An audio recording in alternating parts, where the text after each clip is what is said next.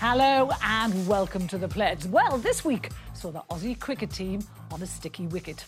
I thought we could start our own Pledge team to take them on. June, you can be silly mid-on. Rachel, you can be silly point. Majid, you're a short leg. And Nick, you can't play because you've been tampering with your balls. Coming up, June thinks Trump is weathering the storm.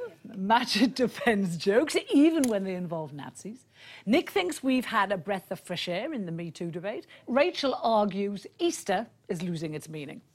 But first, it's me.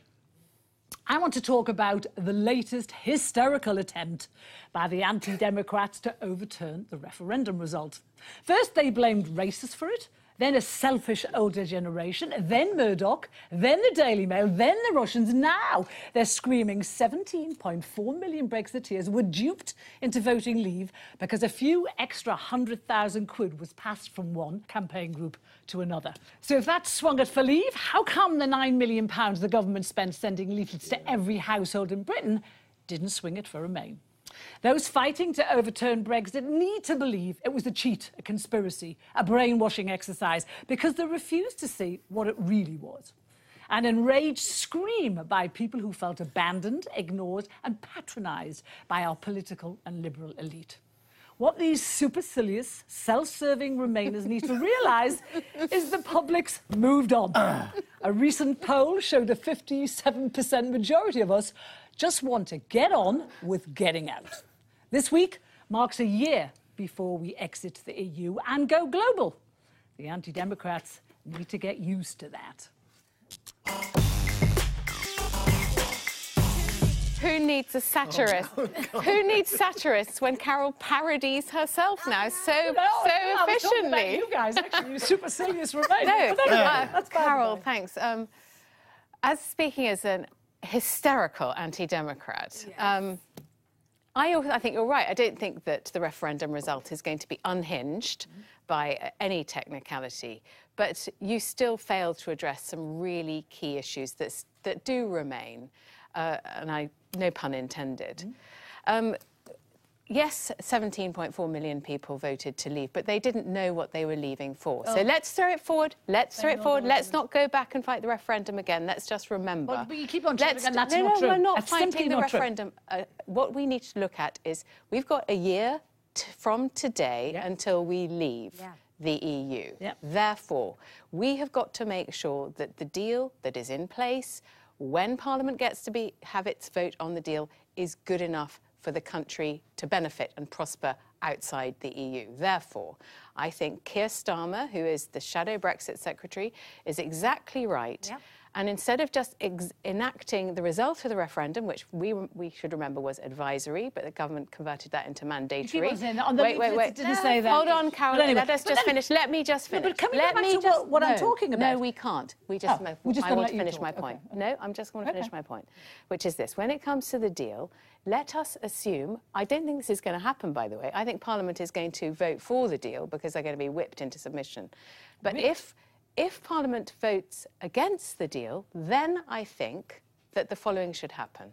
That the vote on whatever the deal is should be turned to MPs, not ministers. And MPs should be given a free vote on the deal and let us take it from there. Well, you said that before. What I wanted to go back to was, do you think this latest attempt to derail it is a load of old nonsense? Can I just say something? I said we're not going to have it unhinged by technicality. On this latest, I'm actually interviewing this guy on my radio show Which guy? on Sunday on ABC, Shami, the whistleblower. Yes. And one thing I know for a fact, well, hold on, that's a bit harsh. He was actually outed as being gay against the wishes of his... Well, hang on. If he didn't want the world to know he was gay, why did he take part in the Gay Pride March if he didn't want the world to know he was gay? Because when you're sitting in Pakistan, you're not going to be watching the Gay Pride March in London. No, I can guarantee you you're not. I can guarantee you're not, right? Let's move on. You know, I think outing people is unethical, right? And I don't think we should be justifying it. I think people have the right to define it. It had to be done for his boyfriend to qualify why he did it. I'm shocked. I'm speechless. Carol. I'm speechless. Why, Carol, there's very rarely can you say something that actually going shocks out me. with No, he didn't. Yes, he did. He could have refused. Anyway, let's not go. Do you actually think? No, but seriously, Carol, I'm not going to get into that with you. Argument. I think Magic, carry on. Brexit. I don't think we're going to actually win if we try and say it's actually ethical to out people without their permission. I didn't say it was ethical to out. You said it had to be done. Stop. I said for this guy to qualify why it was done. I think there's no his point ex-boyfriend. having this conversation. No. Oh, please. We do have a graph. Right. Okay. By the way, can we actually, in order to calm things down, can we go to? And there is absolutely no evidence. Can we go to Joe Coburn's Daily Politics and hear from the man in question? His claims.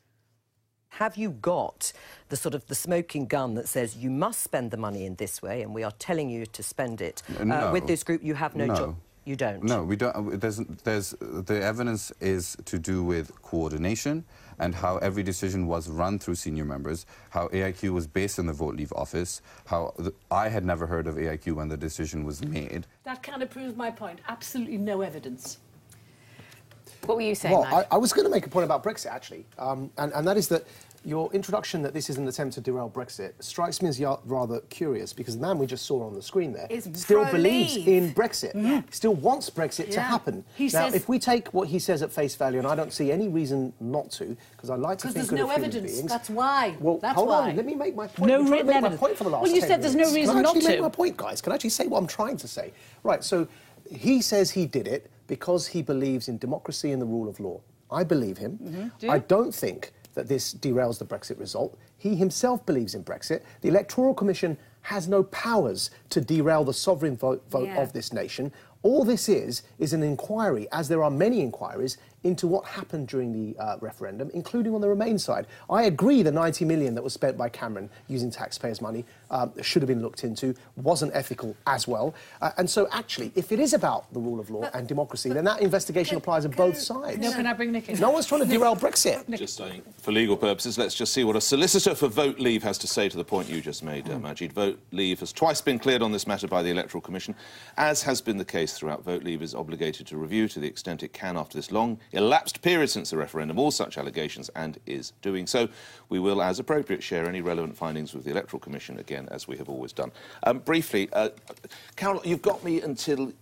You're almost saying, whatever the deal, we must just go forward. Of course we have to respect, and of course we must leave. And I think every sane politician agrees that.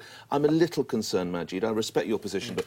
I'm so sorry, I think it might have been you, Rachel, one of you saying that the MPs should have a free... It was your idea, Majid. What are you frightened of? Yeah. I'm not frightened of anything, because I sense that there is a mood within many quarters of Westminster that they do not reflect what the British people have voted for. Exactly. And it would be a terrible abrogation.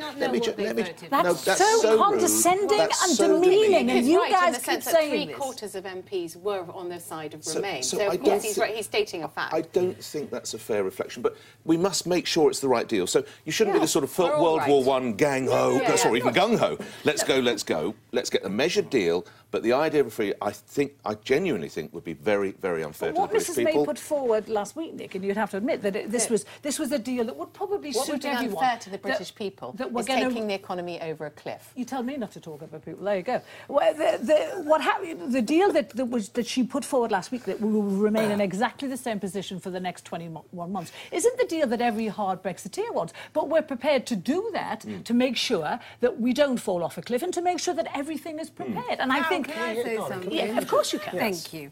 So, as a supercilious Remainer, hysterical. And hysterical, I find this really interesting, because I think if this was the other way round, there's no way that you would be saying what you're saying. If this was Remain that had overspent, and if this was Remain that had a whistleblower... No, it's not! No, they did. Let June finish. Let me finish. But what I'm saying is, if we had broken the rules, which is what... this is what the whistleblowers are alleging. There's no evidence that the rules have been broken. But the whistleblower is alleging that. If that was the case, you would be saying the elitist Remainers using their money and influence. But you would not be saying this. You keep on repeating things in this argument. When it's your side. But because I think the Remain finances should also be looked at as well. I'd like to say how much the parliamentary secretary of the Cabinet Office, Chloe Smith, Conservative MP, has made some remarks. I think it's worthwhile having a look at what she had to say in Parliament. The Electoral Commission concluded that it was a well-run poll and that it was delivered without any major issues. Now, we also know that it was one of the largest democratic exercises in our history. I recognise, indeed we've seen it here today, that that referendum and its subject matter elicits high emotion.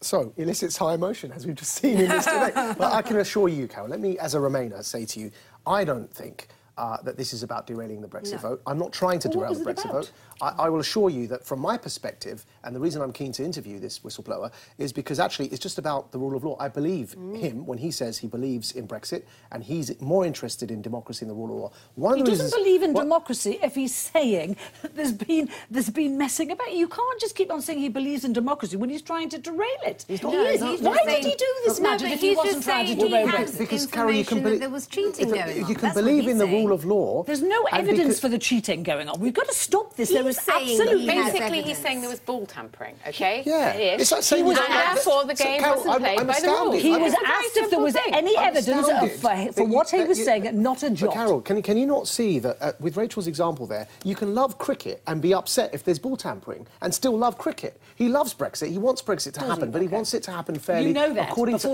to his own words. He said that. He's already said it in other interviews. He's also said there was cheating, and there's no evidence of this. So just because he says it, June, doesn't mean it's true. Not everything is an attempt to derail the Brexit vote. Carol, you must stop talking to me like I'm a moron, like I'm a leaver, because that's what you're doing. Carol, we will have to agree to this. I'm perfectly calm. You're just patronising, like lots of Remainers are. Carol, we'll just have to agree to disagree on this one. Forever. Anyway, moving on. So, forget Carol and Majid and forget the beast from the east. There's a storm brewing across the Atlantic called Daniels, and she makes Katrina look like an April shower. I'm talking about the revelations by adult film actress Stormy Daniels of her alleged affair with Donald Trump. As sleazy as it is, our fascination with political sex scandals is in danger of distracting us from the real problems Trump's presidency faces.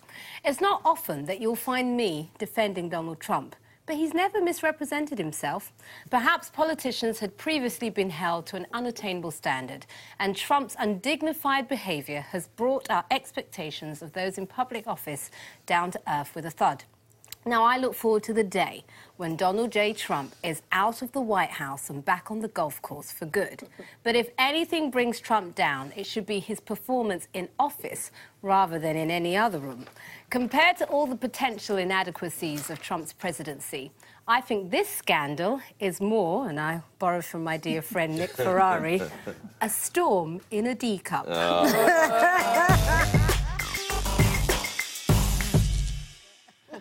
I'm just... When you go adult... Would she play a rabbit or something like that? I'm sure there is. She's got a great body of work. She has a great body of work. Can I start by saying something? Much as you said you never thought that you would necessarily be a defender, I was a mild fan at one point, but actually...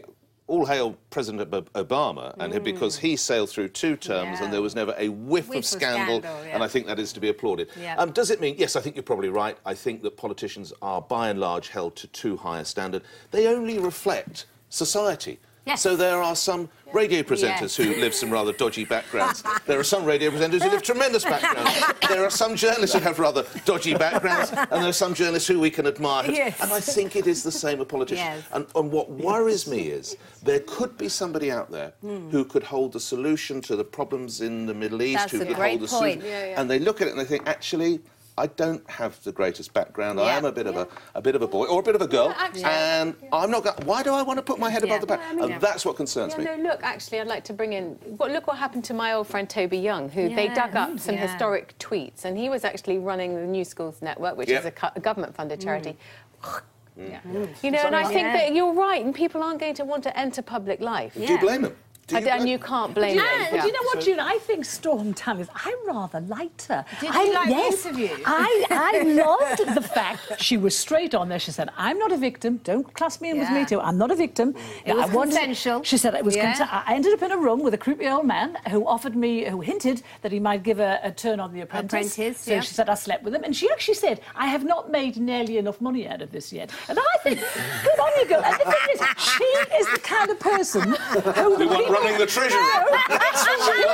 Chancellor of the Exchequer. But the people who voted for Trump were like, she's straight on down the line. She even, and I loved it. I love that line in the story where when she met him, she offered to spank his backside with a copy of Forbes magazine. That had his face on it. Now, let's have a look to see. She's a worthy Let's actress. have a look to see if any of this has actually harmed Trump in any way whatsoever. Because the truth is that if you look at this, there's been absolutely zero change on his approval ratings. If you look at that 2017, 2018, 39% approved then, 39% approve now. The only difference has been is less people disapprove. I think the Democrats are going to need the love child of Florence Nightingale. Standing Chancellor. They really are. I'm really glad you raised this, Jim, because actually it's a brave topic for you to raise. People will accuse you of defending Trump. And the truth is that actually, as you and I know, it used to be Conservatives that used to pry into Liberals' private lives and moralise about it. Since when were Liberals about moralising about personal sexual conduct? And unfortunately, partisan politics has got in the way and they've upended their values. I personally think that a politician's private life, as long as they're not breaking the law, it should stay in private. And also, I think the Democrats have to be very careful because in spending so much time on this, actually, it takes away from the real stuff. And your average... The problem is... Remember what Stormy Daniels, it wasn't just a one-night stand, and in exchange for telling The Apprentice, she alleges that she was approached in the car park, threatened. Her daughter was said she was threatened. You know, she was apparently allegedly paid off by his lawyer, which could be a campaign funding issue, and also. But I think you're right in the sense that Trump has never hidden the fact that he's basically a sexual. I'm allowed to say sexual predator because he said, you know, as we remember. I just start kissing them. It's like a magnet just kiss. I don't even wait. When you're a star, they let you do it. You can do anything. Grab them by the... You can do anything. We know who we're dealing with. And I suppose it's all been baked into the Trump profile. And, you know, this is what Trump had to say about his own alleged peccadillos. That was locker room talk. I'm not proud of it. I am a person who has great respect for people, for my family, for the people of this country. And certainly I'm not proud of it.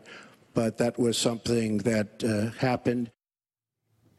And if the Stormy Daniels was just a storm in a teacup, why did the US expel 60 diplomats as an amazing dead cat diversionary tactic when the night that she went on CNN? Just before any attorney, as they call them over there, gets too excited, we're not, of course, suggesting that the president is a sexual predator. Let's hear from White House Principal Deputy Press Secretary Raj Shah on this. With respect to that interview, I will say the president strongly, clearly, and has consistently denied these underlying claims, and the only person who's been inconsistent is the one making the claims.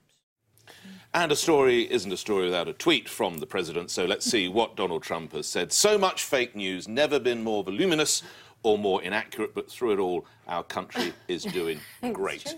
Which, coming back to your central point, actually, by many indicators, if we now go to, all right, the stock market, fintech is off a little bit, but if we go to job creation, if we go by and large, it's not doing bad. I'm not giving him job creation. But employment, 17-year low. Yes, more people. But a lot of work. The seeds were sown elsewhere. But more people agree with what he's doing with the economy than don't. But that's not my point with Trump. But my point here is we're putting so much focus on all of this nonsense when actually what we should be looking at is what's going on in terms of the spending of the family, what's going on with Russia. There are more important things where he's concerned that we should be looking at, but not who he dated in 2006. What he worries about is what people at home think of him, you know? He cares about America, and the people in America like what he's doing. I mean, you said his approval rating hasn't changed. It has, actually. Since February, it's gone up 7 points. It went down, and now it's gone up again. So the people who voted for him still want him there. There's one thing I am concerned about, and that is that will the office of presidency ever be seen in the same light No way, again? not for a long time. The way in which, you know, you mentioned Obama, President Obama, and I had many criticisms of Obama's foreign policy, especially in Syria. But you're right, his presidency sailed by. It looks like a golden era now compared to what we're seeing. As regards moral behaviour. About the dignity of the office of the president, you know? And I just wonder, because we had that in Britain, our politics, we actually had a lack of deference to our politicians. We've had that for a long time, and we were met with scandal after scandal, and people don't really admire or look up to their politicians and political leaders. Whereas America had something different. The office of the White House was a prestigious and honourable position to hold. And I wonder if it's become more British in that sense. I think it will be again. I think it'll go exactly back to where it was. He's a one-off. I don't know. All the presidents they've had, they haven't had a single one like Trump. He is literally a one-off. Which is why we don't know. Yeah. We don't know until the next person comes in. We don't know. Like, for example, you showed that clip, Nick, with I thought, who's that? I thought, and you mentioned that. I thought, no, I've never, because he's had sacked so many people, and that the revolving door in his staff is so high. I don't even know who that was anymore. I followed it. I thought you were going to say the pledge. Anyway, I've got a clip of Roseanne Barr. Let's have a look what she had to say. He's the president, and that's it. He's the president, and we're in a war. So, I think we should all pull together and try to get over our great divide. Did you watch the Stormy Daniels interview last night? No, I don't care about that. So obviously Roseanne Barr is the comedian, and what's interesting about... She's channeling Carol Malone, because she says we should all get together and get over the great... Why does she have to chew gum when she's making a point? It's Roseanne. She's Roseanne. But what's interesting with Roseanne is her TV show just returned, came back on air earlier this week, and it's the highest-rated show in 6 years, highest-rated scripted show in 6 years, and the family are a pro-Trump family. So that's quite interesting. Maybe what you're saying is true, Carol. Talking of Roseanne the comedian, we're going to move to another comedian who's got himself into trouble. YouTube prankster Mark Meechan has been convicted of a hate crime after posting a video of his dog doing a Nazi salute to phrases including the horrific "gas the Jews." Apparently, and understandably, this rather puerile joke caused gross offence. But however unfunny the joke was is irrelevant, surely, to the principle of free speech. Defending speech you agree with isn't defending free speech at all. It's only defending yourself. Defending free speech only applies when you disagree. Now, viewers have every right to be offended by my speech, but no one has a right to insist that I don't offend them. Else we may as well just say nothing at all. Criminalising a hitherto unknown comedian for his unfunny joke is something we'd expect from the Nazis themselves. Remember Basil Fawlty or Allo Allo? This judge should be ashamed of his chilling precedent. How do we lampoon ISIS, for example, if by imitating them we're to be accused of glorifying terrorism? The correct response to a joke that you don't like is simply not to laugh at it. And just as a warning that some viewers might find the language used in this debate uncomfortable.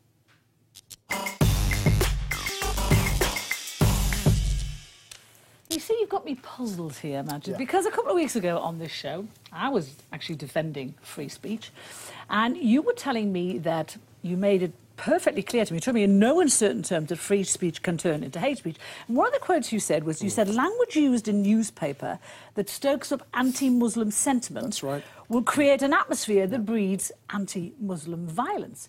Now, if we must not aid the hatred of Muslims, why is it OK to aid the hatred of Jews? I don't know whether you saw this guy. I think it does. I don't know whether you saw. Did you watch this guy's video? Did you look at it?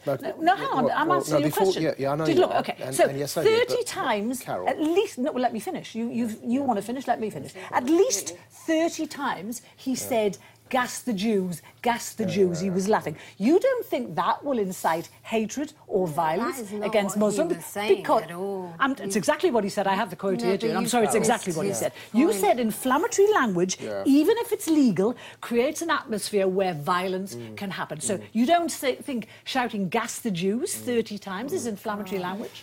OK, so I honestly don't know where to go with this. Do you think "gas the Jews" is inflammatory language? There's somewhere to go. I've just won an award for challenging anti-Semitism. I write for a Jewish newspaper. I'm actually going to Geneva to receive another award for challenging anti-Semitism by the Jewish community. I don't want to make it about anti-Semitism and my views, because they're quite well known. I do want to make it about the difference between hate speech and comedy, if I may. Because the two examples you're giving, whether it's challenging anti-Muslim bigotry or it's indeed challenging Islamist extremism, which I'm better known for doing, by the way, challenging extremism that comes from my own communities.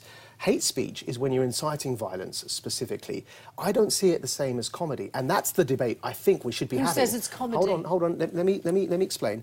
Because in comedy, when cracking jokes, it's the intention of the comedian that matters, And it's the intention as stated at the beginning of this very video that we're discussing, where the comedian himself says, I'm doing this joke because I wish to upset my girlfriend because her dog So that's is okay then. Well, so shall gas the Jews as much as you want. Let me explain what he said, and then we can discuss it. He says, because this pug is the cutest dog that we have. It's the cutest thing we can think of. And turning it into a Nazi, the uncutest thing that he says on the video, is something I'm doing as a joke to offend the Nazis and to wind up my girlfriend. Now, during the Nazis, a Hungarian did the same thing. The Nazis accused this Hungarian man of training his dog to do a Nazi salute. Well, you know what they did? They then prosecuted this Hungarian man. They did exactly the same thing because they were offended that they were being compared to dogs. And so, actually, with comedy, it comes down to intention and interpretation. And what I'm suggesting... And context. Let me ask you this. I hear what you're saying, and I'm a long way going down the road. If you were running, I don't know, a French satirical magazine, would you knowingly put on the cover a cartoon of Mohammed, knowing how it upsets Muslims? So again, during that time, and actually 2 years before the Charlie Hebdo attacks, I posted a picture of the Prophet Muhammad on Twitter and said, I'm not offended, and that Muslims should grow up and grow a spine. And then the Charlie Hebdo attacks happened, and I was very vocal about defending the magazine, and still remain vocal about it. So it is all right to deliberately... I'm just asking, I'm not saying you're wrong, but it is all right to deliberately cause offence? Yes. Because you've got every right to take offence, right? But at the end of the day, you've got no right to insist that I don't offend you. And the difference between inciting hatred is when what's called targeted hate, when your speech is targeting specifically and inciting violence against a minority. Lastly, then I will yield the floor. Someone once did some pretty foul gags about Katie Price, a.k.a. Jordan's son, who has various learning disabilities, but we won't get into. He's not here to... I mean, really vile gags. Right. You know, the solution are they permitted? No, you see, permitted, what we're talking about is a criminal offence. I don't like those jokes. I don't like this joke. We're talking about sending a criminal conviction, sending somebody to jail. That's why I think we're mixing topics here. But can you do vile gags about a disabled boy? Legally, you can do them. I will object to them. I don't find this joke funny. Are you now dancing on the head of a pin, Majid? No, because we're talking about what you're saying is what somebody. the ramifications We're talking about saying you're a criminal now for this joke, which is very different saying I don't like the joke. That's not dancing on the head of a pin. That's the same as a debate, actually, that Carol raised the other time when I said, look, the difference between inciting anti-Muslim bigotry, you should be legally entitled to say what you want as long as you're not inciting violence, but be careful outside the context of comedy that you're not inciting hate. Joke's a joke. Can I say... Because it's not a joke. You've never done anything as inflammatory as Majid, here's what the actual judge had to say on the issue and why he ruled the way he did. In my view, it is a reasonable conclusion that the video is grossly offensive. The description of the video as humorous is no magic wand. This court has taken the freedom of expression into consideration. But the right to freedom of expression also comes with responsibility. And I have to say, Majid, when you first raised the topic, I agreed with you, but I hadn't seen the video. And then when I saw the video, I thought, at some point, we have to draw the line. Well, and you know what? He's not going to do that again, is he? You can't send people to prison for offending us. That's the point. Can we hear what the comedian had to say? And then, Rachel, you can come in. Here's what the comedian himself had to say. I'm not an anti-Semite, and I made this video to off my girlfriend. That is the literal reality of the situation, but if the court wants to completely reject that reality and substitute it with its own, well, unfortunately, that's not up to me. Yeah, now, if I were to be lampooning ISIS, I would be imitating some of their language and some of their slogans. But it's clear, especially if I, at the beginning of the video, say I'm now lampooning them, that I'm actually, it's a comedy sketch, whether you find it funny or not. Use hateful language anyway. Of course you can. I tried to write about this last week, and in the end, my newspaper decided not to run my piece because I was saying much what Majid said. Which not is as well, I would obviously not as well. This is a video that is still on YouTube, that has been viewed 3 million times. I don't think there have been any complaints from it. No users complained. No users have complained. It's a joke not against the Jews, but against the Nazis. Context is all when it comes to telling a joke, and we are now allowing our courts to decide what's funny or not, which essentially means the death of comedy. If this man goes to prison for essentially telling a joke, it's not just the death of comedy, it really means we need a First Amendment in this country. We need to have a law defending free speech. Otherwise, nobody will say anything because they can breach some... They can be accused of hate speech by a judge who doesn't get the joke. It's really serious. Couple of things. Nazis are dogs. Couple of things here. You know, we need to be aware there'll be people from the British Jewish community who are watching now who feel very, very concerned. So we must offer them respect.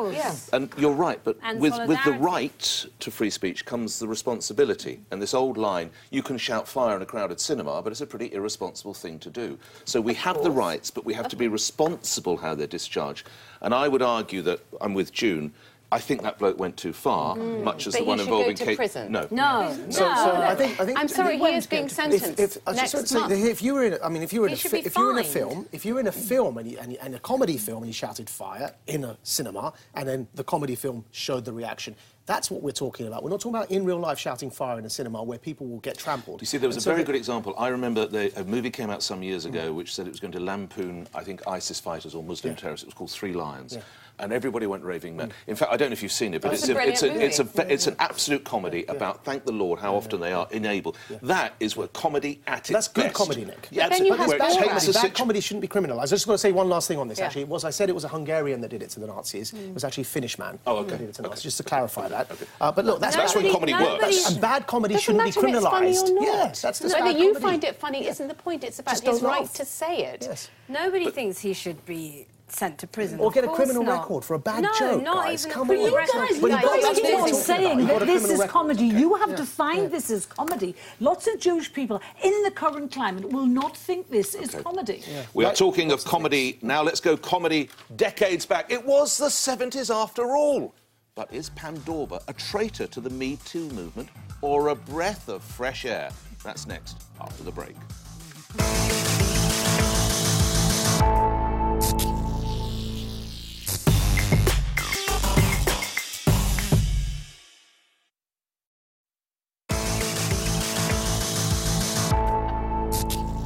For a brief moment, it looked as though another star was going to clamber aboard the #MeToo bandwagon. Actress Pam Dawber starred opposite Robin Williams in the hit comedy show from the 70s, Mork and Mindy, and was interviewed for an upcoming biography on the comic, who died in 2014. Her memories of working with Williams? Quotes, "I was flashed, humped, bumped, grabbed," records 66-year-old Pam.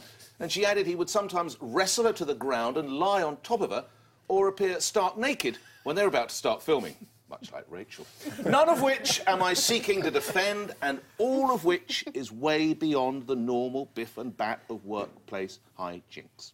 However, just as I feared Scotland Yard might try to get involved, knowing their love of pursuing cases involving celebrities long since departed, I noticed Dawber's closing comment, and I quote, "It was so much fun.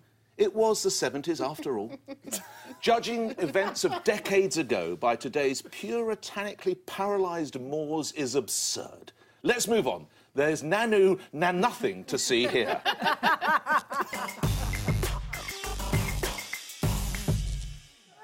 That was almost as good as my storm in a D-cup.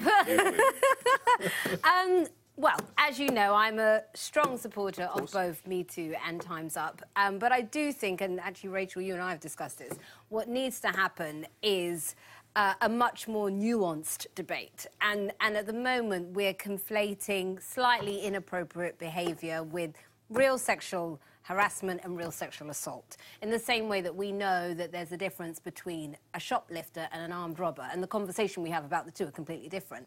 So I think the good thing about what Pam has done is perhaps it will actually open up that nuance within this conversation and allow more women to express themselves and not feel victimised all the time, because she's saying she wasn't a victim. She's saying that actually that was the culture at the time, and she found it quite funny.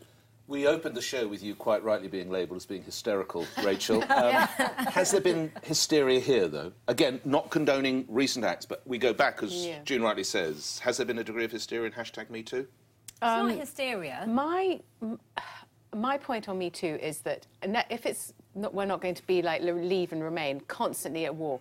We've got to take #MenToo along with the Me Too movement. It cannot be oppositional. It's got to be united. Yes. But going to your Nanu Murkamindi case, which I think is hysterical and also refreshing. In what way refreshing? Well, in the sense that it's a woman refusing to be a victim. Rachel wishes that Robbie Williams gave her that much attention. Accepting that, you know, male-female relations can be a bit of a rough and tumble. But however, it was the 70s, is the Jimmy Savile defence. And Carol and I are of the age where, you know, we're pretty robust when it comes to these things. And we absolutely refuse, you know, to accept that we are victims and, you know, you have to allow things to happen to you.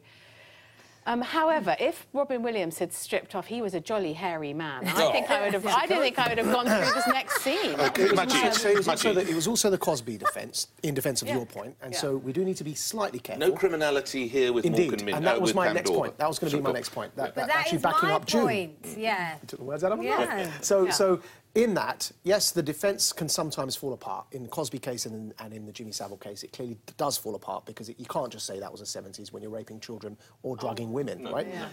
But actually, to June's point, we do have to differentiate between various types of assaults. I think you're right, June. We have to be able to... But somebody tried that, didn't they? Matt Damon. Well, tried to differentiate and pass out the those things and got shouted down. Let's go to cases where we have got as much detail as we can work with. Carol, strangely quiet, but I sense of all the people around the panel... I'm just waiting my turn. Yes, indeed. You're probably the closest to my thinking on this, I would guess. I wanted to cheer this woman because I think she pricked the moral pomposity of some of the Me Too Time's Up brigade. You know, I really resent this idea that women are reduced to a quivering mass of fear and nerves if a guy brushes your hair, or if he makes a lunge at you, or if he grabs your ass. The idea that we can't, most women can't. Oh no, seriously. But the thing, but we're not quivering, we're not weak, we're not these powerless in the face of unwanted. But most women aren't. They shouldn't be. The idea that you go running to HR because a guy grazes his hand across your knee, that is not abuse, and it's what June was talking about. Generational. This is this is a woman. Can we make the point about power? If the man has power over the woman and is, you know, in a position of authority over her, then we have to accept. We don't have to keep qualifying that. Right. We know that that's what we're talking about. But what this lady highlights, Pam Dorber, is the difference between... She saw the difference between fun and mischief and flirting and real predatory behaviour. Yeah. And there is a difference. And there's a massive difference. And I'm sorry, in the Me Too Time's Up situations, many people will refuse to see the difference, refuse to admit it's there. And that's... And I agree with a lot of what you said. Wow. Yes. Some of it, not so much. Not the running to HR bit, because I think that's what Some HR girls is there won't for. be able to take it. Yeah, and I think that's what HR is there for. We need due process. But isn't the way it's done, the way this flirting is done, that makes a difference? He was a funny guy. Yeah, but anyway, what I'd love to do is show a clip of Tarana Burke, who's the founder of the Me Too movement. Here's what she has to say. Sexual violence is deeply pervasive and it touches everybody across race, class, and gender and ability. And so we have to kind of find ways to work together in order to move the needle.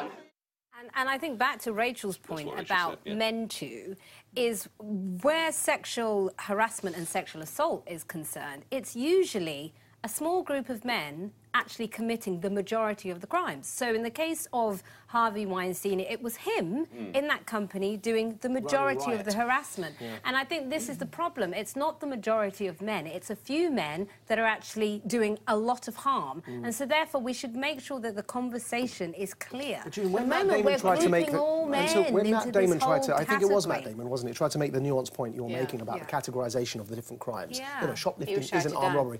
He wasn't just shouted down, he was like hounded. He was hounded. He had to, and it's like, I think that's wrong. A man needs to be able to speak make this point as well as a woman. It can't be a female-only conversation. No, that's the reason. Yeah. That's the reason why. Can I just see what Catherine Deneuve, if you remember, she spoke out at the time, against the Veto Brigade, and she says, what began as freeing women up to speak has today turned into the opposite. We intimidate people into speaking correctly, shout down those who don't fall into line, and those women who refuse to bend are regarded as complicit and traitors. And I'm afraid that's what's happened in many ways to the Me Too. So how is the dialogue won back, June? But I think it's important that women like ourselves who think the way we do, that we stand up, and actually we're the ones that create a space for men to enter the conversation. And I do think it's evolving. I do think it's... Don't forget, this has just started, so we're at the beginning of this. I do think it's evolving. You know, Majid, without doubt, Robin Williams would have been a complex and challenging character to work with. A bit like you and Carol Malone in many ways. I mean, the similarities... No, the workplace, has it changed forever? The dynamic in the workplace now? Yeah, I think so. And I think that, in many cases, for the better. Because, of course, some of these... So in many cases, I said. In many cases for the better, because some of these excesses that occurred during the workplace were criminal. And so if we can stop at least most of those criminal sides of the transgressions... Carol, you shrug, but if young women were being illegally preyed upon... I'm not talking about that. I'm talking about how the rules that are now in place will make it almost impossible for any workplace banter. Men and women have to be able to interact in the workplace. You know, when you think about it, many people's relationships are formed in the workplace. But, Carol, don't you think we do need to have... There's one. I would never have had sex in the workplace, and I've never had a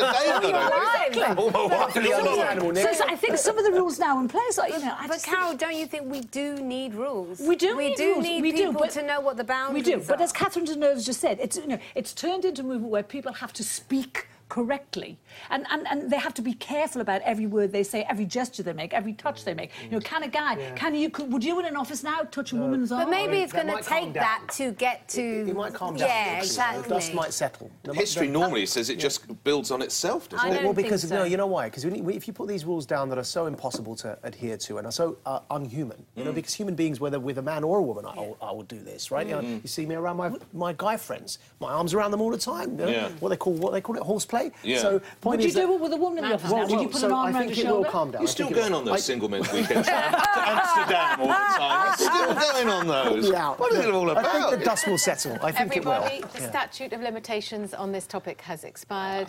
You're watching The Pledge on Sky News, and up next, I'm asking, have we lost the true meaning of Easter?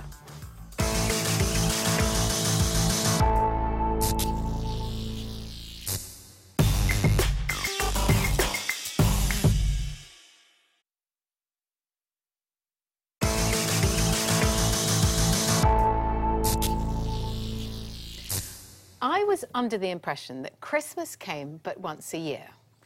So why, pray, are the nation's shopkeepers hawking us turkey for our Eastertide tables? Panettone, stollen, decorations, trees, the sort of fare, in fact, you might find in a traditional German Christmas market.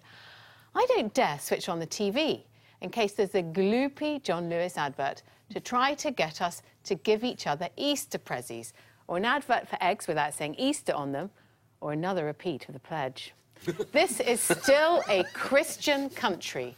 The egg is a symbol of Christ's resurrection. Holy Week is the most important Christian celebration of the year. Of course, we all love a chalky egg, but don't let Easter too become a marketing, shopping and eating opportunity, just devoid of ritual and meaning. Tsk.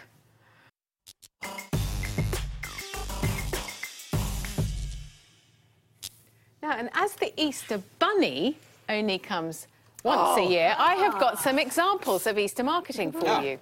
Here we have, that's got no mention of Easter on it. Who wants that one? Smarties. No, I've got something special for you. I'm giving it to our Smarty Pants. And this is a pink unicorn. Oof. I mean, does that say Easter to you? As it's a unicorn, I thought we should give it to Carol because she still believes in Brexit. Brexit is going to happen, Rachel. This is an egg that says... you want this for your kids. This says Easter in tiny writing. I like my creamy eggs. But finally, for June, This is a proper Easter egg, which has got a book explaining the Easter story and the meaning of Easter. It says called The Real Easter Egg. It's literally the most worthy thing you've ever seen in a recyclable book. We all can of it. share this, Nick. What a pity. What a pity. You can have the unicorn. No, I'm good. Did you also believe in Brexit? Now, can we put our marketing opportunities away so we can talk about the meaning of Easter? Rachel. We're bar humbug. You sound like Ebenezer Scrooge in that introduction. Look, you know, Easter is still about religion. It's still about Christ and the resurrection. But it's also an opportunity for companies on the side to peddle a bit of wear and make a bit of profit, especially if they've got stock left over from Christmas. What do they do with it? They're recycling trees and turkeys. Those turkeys are going to rot unless they sell them. I mean, look, it's no exaggeration. They've introduced turkeys for Easter. Have a look at this. This is, apparently, that's an Easter turkey. Doesn't look too much different from a Christmas turkey. Yeah, she did say that. Yes. But you see, because that will go to waste otherwise, they're trying to sell it. And so let them. You know, no one's stopping you also celebrating. Britain and we've just got to buy up the old stock. I am a Christian, as you know, and I'm a practicing one, but this country's becoming more and more secular, so Easter doesn't mean what it used to for the majority. No, not necessarily. I think it's something. It doesn't mean what it once did for a lot of people. Why are we doing it? I know then? what It has no meaning. Well, it's the time for families to come together. It's the Anglo-Saxon goddess Oster, the goddess of fertility. I'm on the loss of her memory. That's what I'm on.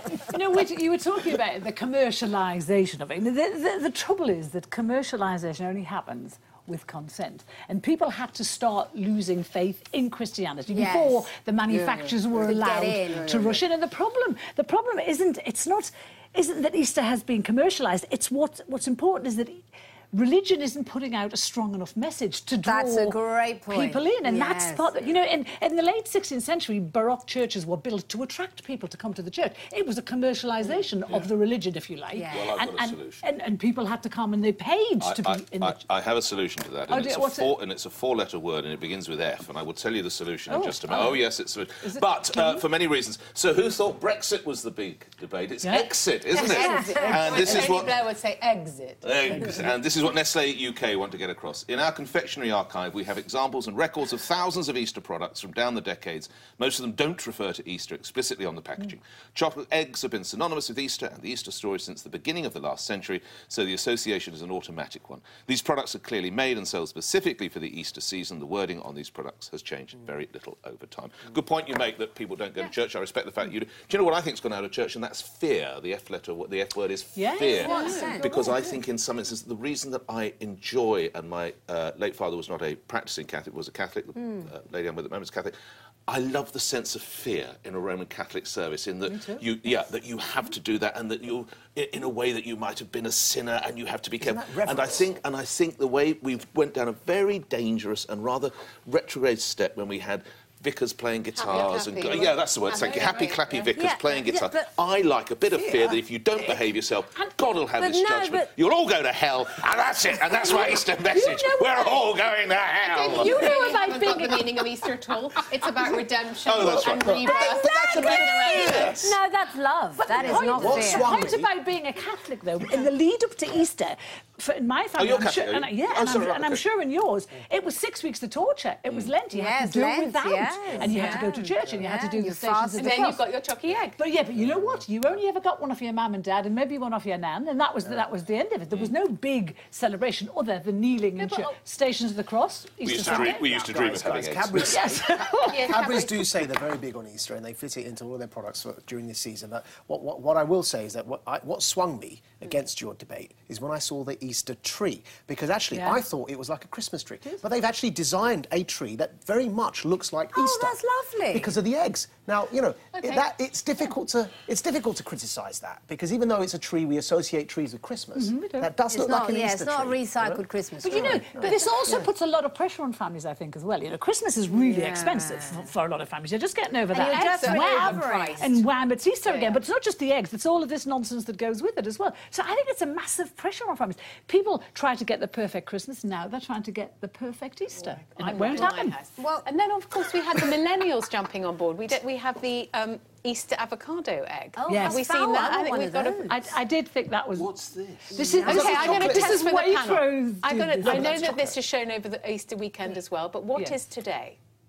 What is the official name of today? Oh, it's Maundy Thursday. What's tomorrow? Easter, Good Friday. Good Friday. Yeah. OK, so we're on board the Easter bus. That test went well. You got any more? But it's interesting. One poll said 43% of young people didn't believe in the resurrection, which is very sad. And what happened on Maundy Thursday? He was starting to walk. Yes. And what happened on Good Friday? He walked up the hill with the cross. Yeah. And what does the cross mean?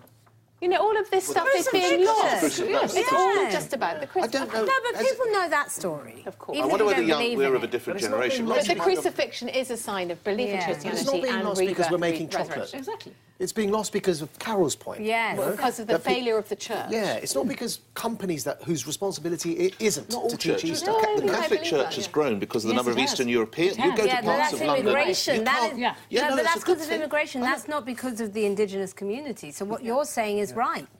That's not because of native British. So we can link it to Brexit.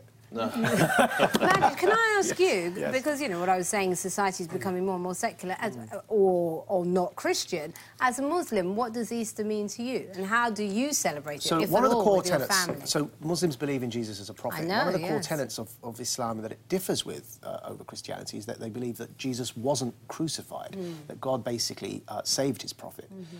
And apart from, therefore, the Easter story is kind of, it's not really in sync. Yes. But the return of the Messiah, you believe we go back to that, right? Okay. So the bit that's missing is the Easter bit, which is why perhaps I'm slightly indulgent with the chocolate, because it's like, for me, it is, you know, it's always been a secular holiday. We have to exit from this conversation because you know what it's like. It's the end of term. Everyone's a bit tetchy, wishing it was already the holidays and wondering why it's not sunny outside. Well, Commons Speaker John Bercow found a way to let off steam this week, lambasting Foreign Secretary Boris Johnson for daring to call his Labour counterpart, Emily Thornberry, by her married name. Say no, says the noble and learned lady, the Baroness, whatever it is, I can't remember what it is. Newgee. What an extraordinary thing. We do not address people by the titles of their spouses. The Shadow Foreign Secretary has a name, and it's not Lady something. We know what her name is, and it is inappropriate and frankly sexist to speak in those terms. And I'm not having it in this chamber. Yes. Love that guy. Ugh. Yes. Speaker Bercow, for that confected rant, you win our squeaker of the week. No, spot it on. made me sick. No way. No, why? One at a time. Being accused of bullying. June Supple. I completely agree with Speaker Bercow. Can I say sexist and not funny. OK, we refer to his wife as Sally Bercow. We refer to the Prime Minister as Mrs May, which is a title held by her husband. Mrs May has referred to her. That's the name she uses. She was born Theresa Brazier. Mrs May has referred to her as Lady Nugee as well, and nobody said a word. It's about self-identification, right? So my missus has kept her family name. And so for somebody to then call her by my name is the problem. If she had changed her name voluntarily, that's different. In a sentence. He did it to curry favour with Labour because he thinks he's going to get ousted as Speaker. Simple as that. There you go, John Bercow, and that's it for this week and this season of The Pledge. We'll be back in a couple of weeks. Happy Easter, and thanks for watching.